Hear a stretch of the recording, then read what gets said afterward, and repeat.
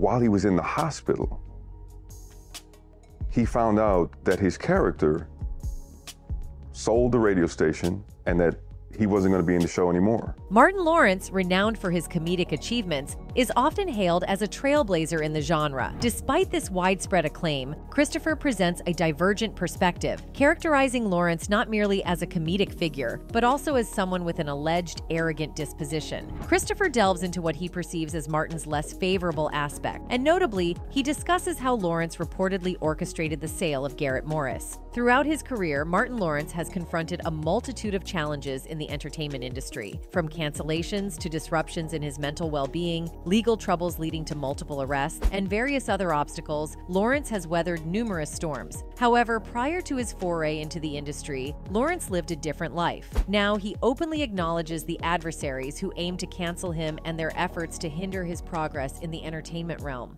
A weak person cannot get to sit here and talk. In a manner reminiscent of Richard Pryor dominating the 70s and Eddie Murphy reigning supreme in the 80s, the 90s saw Martin Lawrence emerge as a dominant force. His journey commenced with a notable film debut, portraying the character C in Spike Lee's Do the Right Thing in 1989. Lawrence further solidified his presence with a scene-stealing performance in House Party and its subsequent installment, The Pajama Jam. The following summer marked a particularly explosive period for Martin, as he secured a supporting role in the underrated Eddie Murphy film Boomerang. Concurrently, he made his debut as the host of HBO's Def Comedy Jam on July 1, 1992, a pivotal day that highlighted his escalating prominence. However, he had some major issues with Garrett Morris. Garrett Morris has enjoyed a lengthy and esteemed acting career, and his role on the popular 90s comedy series Martin remains cherished by fans. However, viewers were taken aback when Morris, a full-time cast member in the first 2 seasons, abruptly disappeared from the series. He made only one additional appearance throughout the show's run. Morris later disclosed that he was dismissed from the show by its lead producer, coincidentally the star himself, Martin Lawrence. Morris, a versatile artist, encompasses the roles of comedian, actor, and singer. Hailing from New Orleans, he developed his early musical talents in the church choir. Morris further honed his skills at the Juilliard School of Music and Dillard University. Following his formal education, he embarked on his entertainment career in Broadway musicals, featuring in productions such as Hallelujah, Baby, and Ain't Supposed to Die a Natural Death. Transitioning seamlessly to television and film, Morris joined the original cast of Saturday Night Live, leaving his mark on the popular sketch comedy show from 1975 to 1980. His standout character on the show was the fictional Dominican baseball player, Chico Escuela. Garrett Morris experienced a breakthrough in film with his role in the 1975 movie Cooley High. His filmography includes notable appearances in productions such as Car Wash, How High, and The Longshots, among others. Beyond the big screen, Morris left his mark on various Notably, he portrayed Uncle Junior King on The Jamie Foxx Show for a 5-year stint. Additionally, he took on the role of Earl Washington on CBS's Two Broke from 2011 to 2017. In the iconic 90s series Martin, Morris played Stan Winters, Martin's boss at the WZUP radio station, marking a significant contribution to the show's success. The series premiered in 1992, and Morris remained a part of the cast until 1995. Hey, my brother, allow me to introduce myself. I'm Brother Shabazz. What's up, boss?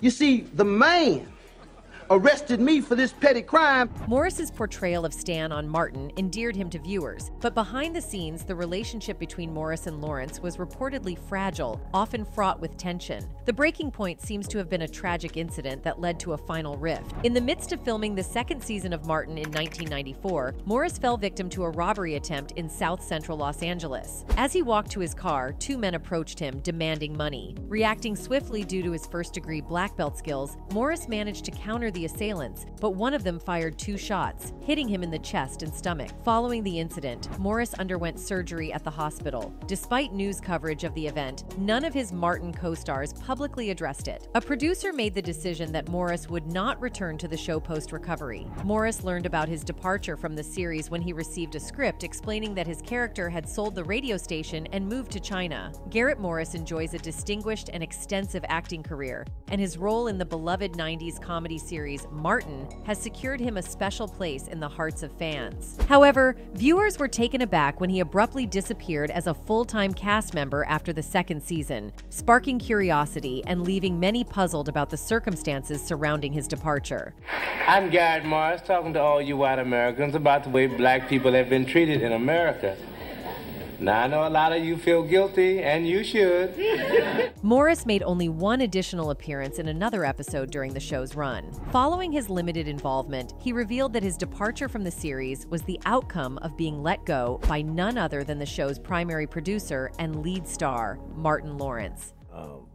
Person who was producing Martin decided to fire me. Contrary to certain perceptions, it appears that Martin Lawrence did not harbor intentions of causing harm to anyone. Instead, his tumultuous journey through numerous challenges took a toll on his mental well-being. Dave Chappelle has been candid in discussing Martin's experiences, providing insight into both his struggles with mental health and the darker aspects of the entertainment industry. Martin Lawrence is the guy that showed everybody you can make it from D.C. to Hollywood.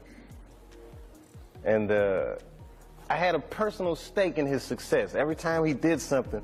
Reportedly, Martin Lawrence's condition reached a critical point marked by extreme weakness and depression. In August 1999, he faced a significant health scare when he fell into a 3-day coma after collapsing due to heat exhaustion while jogging in exceptionally hot conditions. This incident occurred as he was preparing for his role in Big Mama's House and was wearing heavy clothing, including a plastic suit. His condition was severe enough to warrant hospitalization, with his body temperature reaching 107 degrees F, 42 degrees C, ultimately requiring the use of a ventilator. Despite these challenges, Martin Lawrence has received substantial support from his fans. One of them wrote, "Martin was on that Richard Pryor level when it pertains to his storytelling skills. Y'all, I miss Def Jam. Martin is still awesome." Another one added, "Martin Lawrence is a legend, haha, a complete great. Kevin Hart looks up to all of those OGs like Carlin, Harvey, Murphy, Lawrence, Mac, Cedric, etc. The greats." Morris has expressed his frustration regarding the situation, but he has never publicly revealed the person responsible for his abrupt termination from the show. But in a recent interview with Netflix's Strong Black Lead, Morris said his departure from the show was unexpected. But the man who produced Martin basically was Martin Lawrence. And after I had no bad words with him, still to this day, I do not understand why he decided to fire me while I was in Daniel Freeman Hospital. Not only fired me while I was in the hospital itself, but then went around telling people in interviews that he came and sat by my bed and cried and stuff like that. The same person.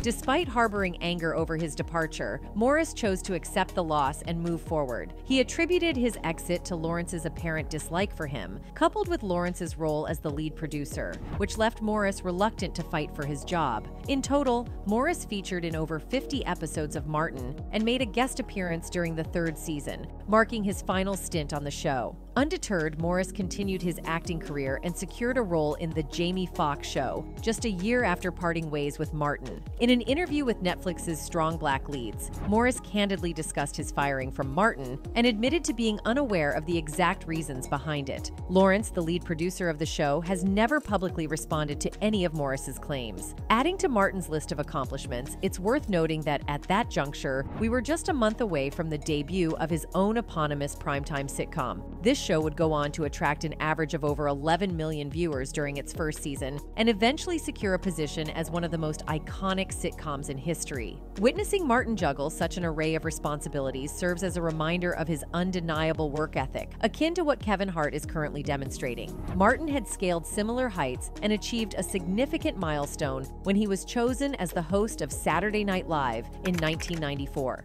Yeah, man, oh man, look at all these white people. No, I mean, I guess this ain't the Def Jam, right? So I guess I better be cool. I got some black folks out there to back me up, though. That moment marked both a significant milestone and an unfortunate ending, all stemming from a single incident. Regrettably, this incident led to Martin Lawrence's banishment from Saturday Night Live. Chris Rock himself once recounted, "At every gig, there would be some opening act that would try to make noise, but by the time I was off stage, people had forgotten. One night in Chicago, as usual, I was the headliner, and on this night, my opening act was an up-and-coming comic named Martin Martin Lawrence. Martin Lawrence's stand-up comedy during the 90s was as riveting as watching the 2016 Golden State Warriors in action. Every week, his performances on Def Jam were a thrilling blend of electrifying, unpredictable, controversial, and unfiltered content. With a commanding presence, he had the audience fervently chanting "Go Martin" at the beginning of each show. Yet, Martin's comedic style didn't universally resonate. His inaugural concert film, You So Crazy, debuted in 1994 and initially earned an NC-17 rating due to its explicit content. So one day, in them 3 months, your girl comes by, and cause they ain't hung out with you in a while. Girl, the you been? We ain't hung out with you. I mean, what's up? Would you hang out with us? I mean, who is this guy? The film's distributor eventually opted to sell the movie to another company, which then released it as an unrated film. However, Martin's struggles with censorship were only beginning. In that very year, he encountered the golden opportunity every comedian dreams of: hosting Saturday Night Live. Unfortunately for Lawrence, this would also be his final time hosting the enduring variety show. He found himself banned for life after delivering a set of jokes that NBC deemed excessively inappropriate for live television. Yeah! You fired up. What's up? They thought I wasn't coming back. She. Don't sit there and try to look cool and shit. During his opening monologue, Lawrence embarked on a rant touching on female hygiene, humorously advising the audience about the importance of proper cleanliness. Evidently, his jokes took a raunchy turn, which proved to be beyond the limits of acceptability for a live network broadcast. You got some beautiful women, but you got something out there that, I gotta say something. Some of you are not washing your properly. Seemingly disavowing his views, the network's response suggested a clear disconnect with Lawrence's expressed sentiments. In the years that ensued, Lawrence's absence from the show became noticeable, including being left out of Eddie Murphy's highly acclaimed reunion episode. Contemplating his performance shortly after the unfavorable headlines, Lawrence remarked, "If I don't know anything else, I know what it takes to make a person laugh. People have to have the right to laugh, or else you're going to have a lot more of us going crazy. If you can get past the language and have fun with what I'm talking about, I'm going to help keep you mentally healthy." Lawrence asserts that he employed the same jokes during a rehearsal of the show without encountering any objections. However, the network presents a contrasting perspective, asserting that he veered into unscripted and unapproved content. Following the East Coast broadcast of the show, the monologue underwent significant editing due to the influx of nearly 200 complaints from viewers in the Eastern region. In a 1994 interview with the LA Times, a mere 2 weeks after the incident, Martin expressed that he held no animosity towards NBC. They didn't want to fly me private. I wanted to go private. It was politics, so you know. But I've learned from that from now, and I would do something different. In 1997, Tisha Campbell, reported to be Martin Lawrence's girlfriend at the time, filed a lawsuit against Lawrence, alleging harassment both on and off the screen. The allegations in the lawsuit were severe, encompassing incidents such as battery, verbal mistreatment, Lawrence yelling and issuing threats on set, unnecessary outbursts, inappropriate groping during bed scenes, and even attempting to initiate intimate encounters with her, among a range of other claims. The lawsuit brought forth a tumultuous period in both their professional and personal relationship. She couldn't be there. If she was there, he couldn't be there. So I knew that much. But, you know, all the other stuff that they say that happened. The reference to Martin's outburst might not be startling to some, given that in 1996, he had been arrested after being discovered wandering the streets of LA with a gun while loudly exclaiming that someone was attempting to harm him. You know, all the other stuff that they say that happened, man, I never seen that, man. According to one witness, he was yelling, "Fight, you know, don't give up, fight the power," or something like that. He was shouting some obscenities or something. The police were forcefully putting their arms around him, like trying to hold him down, because he was fighting so much and yelling. He was like a madman. I was like, that's Martin Lawrence. I couldn't believe it. His anger and lack of control escalated to the point where he kicked and shattered a marble tile wall near Tisha's hotel room. As soon as news of Tisha's lawsuit became public, Martin Lawrence issued a statement vehemently refuting all her accusations. He implied that he was being dragged into her disagreement with HBO, asserting his innocence in the matter. You know, people ask me that all the time, man. Only thing I know is when they say action, just chilling. When they say cut, catch y'all tomorrow. That's all I know, man. His statement read as, "Martin has long been Tisha's champion and protector, and is thus deeply hurt by these allegations. his statement said. There is no merit to the lawsuit, and it will be vigorously defended. Tisha eventually reached a settlement in the lawsuit nearly 4 months later, leading her to return to the set for the final 2 episodes filming in April 1997. However, a unique stipulation was imposed. Martin was prohibited from being on set during Tisha's filming sessions. Remarkably, in the concluding 1-hour episode, the writers and editors had to ingeniously craft scenes to portray them as a loving couple on screen, despite the reality that they never shared the same room. The filming process must have been remarkably awkward, and if the official allegations held any truth, the discomfort experienced by Tisha can only be imagined. So, Biggie, how your auditions coming? Why you want to know, Jenny? You are not auditioning? No, I'm not. I did not say that. No. I was just making conversation. The cast of the show Martin is nearly inseparable from thoughts about the series itself. The on-screen chemistry among the actors played a pivotal role in establishing the enduring impact the show has had on its fans over the years. However, behind the scenes, the dynamic wasn't always as harmonious. Despite the accolades the show received for its humor-filled storylines and the camaraderie among the cast, rumors of mistreatment emerged, particularly involving comedian Martin Lawrence, the show's central figure. For me, I was in a whole nother space, you know what I mean? I always wish the best for people and hope that they grow and you know, I don't wish nothing bad on nobody, you know what I mean? Carl Anthony Payne, recognized for his portrayal of Martin's endearingly dim-witted best friend Cole Brown, openly acknowledged the discrepancies between appearances and reality during an interview with thisis50.com in 2015. Payne revealed that the situation was quite different from what it seemed on the surface. Initially, everything appeared to be going smoothly, and there were no evident issues between him and Martin Lawrence. Payne described the environment as a great place to work. However, the dynamic shifted when Martin started mistreating him, drastically altering the work atmosphere. It's like a relationship, right? So imagine if you were in a relationship that ended badly with somebody. You know, that was then, right? And now, if that person is still around... He further said, "We had issues. Martin had issues with himself, really. I think he was battling his own demons." Furthermore, Ernest Thomas, renowned for his portrayal of Raj on the beloved TV show What's Happening, made a surprising revelation. In a jaw-dropping statement, Thomas leveled some truly startling accusations against Lawrence. The more the success came, you can't get a hold of it. Thomas candidly revealed intriguing aspects of his experiences with fellow actor Martin Lawrence, offering a unique perspective on the entertainment industry. He delved into the dynamic between them, touching on issues of fame, arrogance, and personal challenges. Yeah, he did get a start on What's Happening. Who knew, you know?